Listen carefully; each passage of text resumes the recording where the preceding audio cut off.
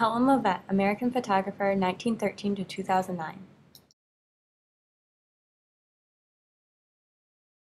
Helen Levitt was an influential photographer who showed the transformation of prints over time and captured strong memories from those time periods. Helen Levitt was born August 31st, 1913 in Bensonhurst, Brooklyn, New York.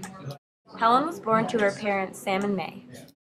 Her father was a Russian Jewish immigrant and a successful business owner. Her mother was a former bookkeeper. She dropped out of high school her senior year to pursue photography. Her first camera was a Voltalander camera. In 1931, Helen's first job was working for a commercial portrait photographer. She helped him with printing and developing in the darkroom. Helen was greatly influenced by her mentor, Cartier Bresson, who she met in 1935. She accompanied him as he photographed the Brooklyn waterfront.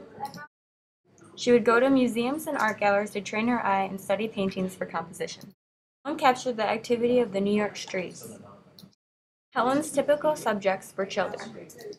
Helen captured privileged moments set aside from everyday life. In 1938, she contacted Walker Evans and showed him her photos of chalk graffiti. She helped Evans make prints for his book, American Photographs. Portrait magazine was the first magazine to publish Levitt's work in its July 1939 issue. In the early 40s, Helen also worked as a film editor for pro-American propaganda films. For the next decade, she became a full-time film editor and director. In 1959, Helen returned to still photography. This time her work was in color. Unfortunately, much of her color work was burglarized in the late 60s. In the 90s, Helen gave up photography due to health problems and a change in street activities.